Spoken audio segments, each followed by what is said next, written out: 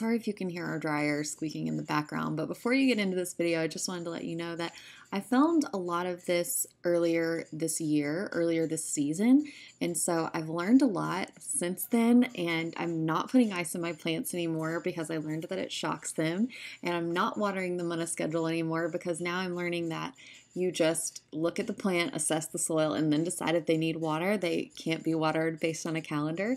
And a lot of them are growing and doing really well and have bloomed since then. My front porch gets full sun, so a lot of those are pretty much wiped out. They just got too hot, and even with good watering, they're just gone. They served us well while they were there, and now they're done.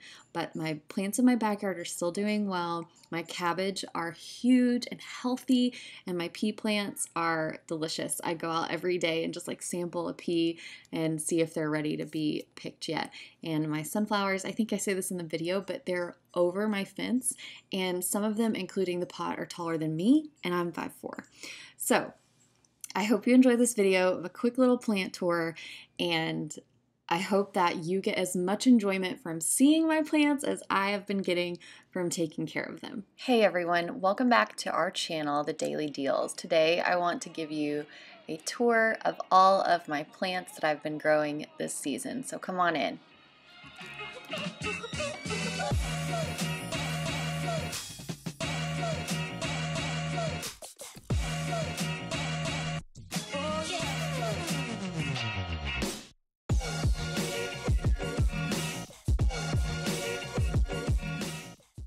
So first up is my corn plant. This lives in the upstairs guest bedroom because it is toxic to cats, so I like to be able to put it in there and shut the door. It doesn't need a lot of light and it doesn't need a lot of water. Another plant I keep upstairs is this jade plant. She's really pretty. She's growing pretty well up here in our bedroom because it's nice and dark. She is pretty easy to take care of. Doesn't need a lot of water. Put a few ice cubes in them, and all of my indoor plants every Sunday, and then every other Sunday I water them with cactus juice. This is in our bedroom, and Einstein sleeps in here with us, but for some reason he never tries to jump up here, which I'm thankful for because that's where I keep my jade plant. But we also keep her in here so that when we're gone, there's no mischief and Einstein doesn't try to eat my jade plant. This is what I guess you would call my mother pothos. This is what I purchased from the lady in North Pole on the Facebook Marketplace, and I've already propagated a little bit, but I do think now that I have more containers, I'll probably cut this down a bit, and look, I could get a bunch of plants out of that. And then this is Vera. I inherited Vera from a friend when she moved. There were 2 of these aloe sprigs in one plant, and they were doing great. For almost 6 months, they were doing awesome. They were sitting on my windowsill in the kitchen. And then I not so cautiously moved her to the front so she could get more sun, and she got root rot. So I replanted her in this pot that will help her hold on to a little bit of water, but not too much. So now I don't move her around and she just stays here. Well, this is Vera 1. She has a twin sister. So this is my Easter lily cactus. This is also inherited from my friend before she moved away.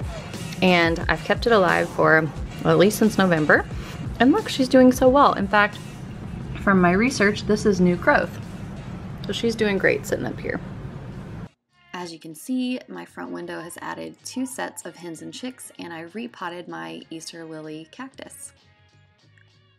This is a Jester's Crown Fern that I got. I think it is so fun, and I miss the leaves occasionally, but I read that it wasn't necessary, so I only do it every now and then.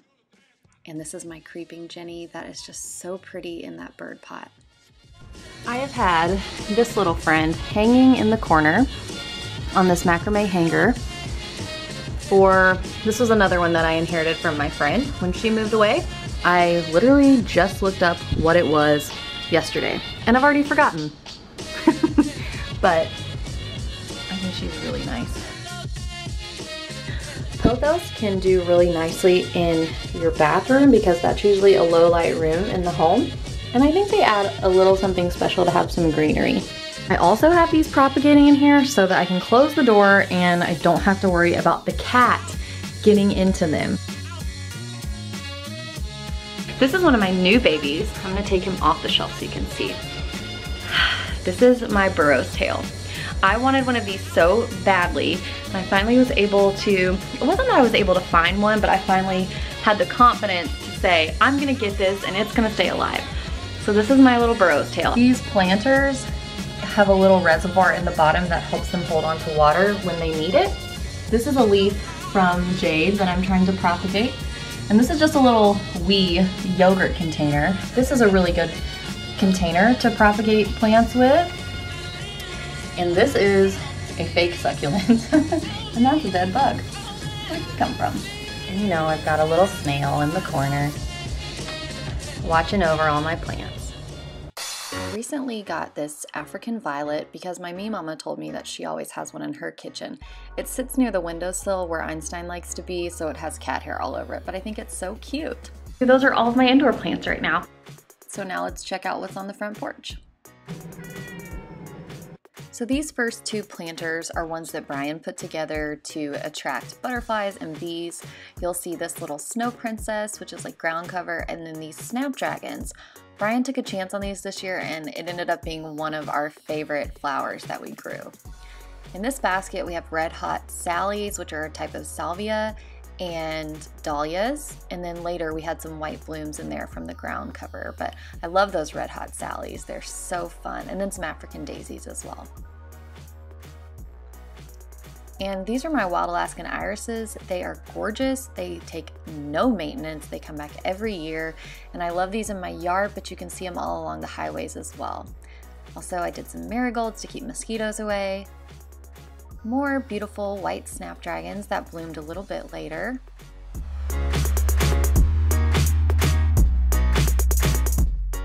Petunias are really hardy and popular in Alaska, and I love these purple ones. I think they're called Galaxy or Skyliners or Headliners, something like that.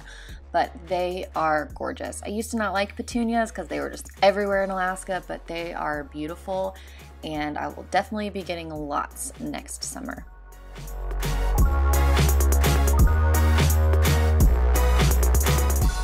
This is a custom made wreath by my friend Shannon. It's so beautiful and whimsical and fun. And my little gnomes, I love gnomes. I have them all over the place. These are forget-me-nots. They ended up having little blooms that came a little later. This is the Alaska state flower. More forget-me-nots, more dahlias, and more forget-me-nots. Dahlias were another one of Brian's favorites this year, and he took a lot of macro shots of them with his camera. And wild sunflowers, these ended up not doing as well as my big tall sunflowers in the back. Here's my front porch. I love it. You'll notice the two little houses up there for bees and butterflies. My strawberry plants are still growing nicely, but no fruit yet. And these are Inca Gold marigolds. They're nice and tall, and I just love their big round shape and their vibrant color. And my peony bush, which ended up finally blooming. I had to wait a full year to get blooms from this bush, but this is the Sarah Bernhardt variety, and hopefully next year I'll have even more blooms. Let me show you what I've got in the backyard. So these are the sunflowers I'm growing, and they've actually grown quite a bit since I filmed this. They're actually up to the top of the fence, and some, including their pot, are taller than me. These are my double impatiens. I think they're so cute. They just look like tiny little pink roses, and these blooms have kept going all season. This is my bell pepper. Still no luck with this really. It just hasn't been hot enough, even with my makeshift greenhouse.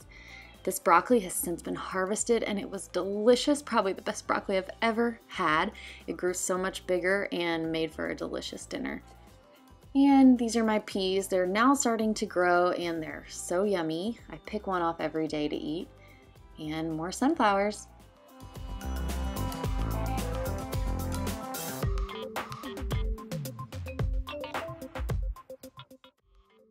We made it to the end. Thank you guys so much for watching my plant tour video. If you are an experienced gardener and you noticed that I made a mistake or that I'm taking care of one of my plants wrong, please drop me a comment and let me know, because I want to be better at this. I'm pretty much starting from scratch. Before this year, I would describe myself as not being good at taking care of plants, and I'm working hard to change that about myself. So if you notice something that I can do better, drop me a comment and let me know.